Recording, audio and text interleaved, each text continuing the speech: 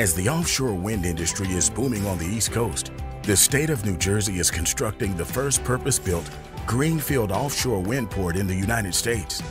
The New Jersey Wind Port is an essential infrastructure investment that will generate thousands of high-quality green jobs and offer a platform to realize our clean energy future.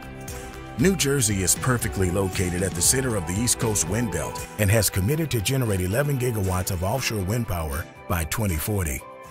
The New Jersey Wind Port is positioned just north of the Delaware Bay at Lower Alloways Creek. The port has open access to the Atlantic Ocean, over 200 acres of flexible land, no vertical restrictions, and is centered near a robust trades and technical workforce. The port can efficiently support co-located marshaling and large-scale manufacturing and is within a day's steaming distance of more than half of U.S. offshore lease areas. The New Jersey Wind Port is being developed in 2 phases. Phase 1 includes a 30-acre marshaling area for component assembly and staging and 2 separate manufacturing sites that will have the potential to accommodate Tier 1 turbine manufacturing activities.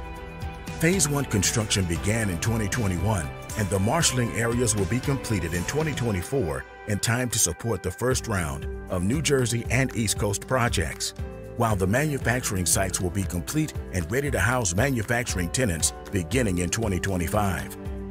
The sites in Phase 2 will become available beginning in 2026, including more than 100 acres of additional marshaling and manufacturing space.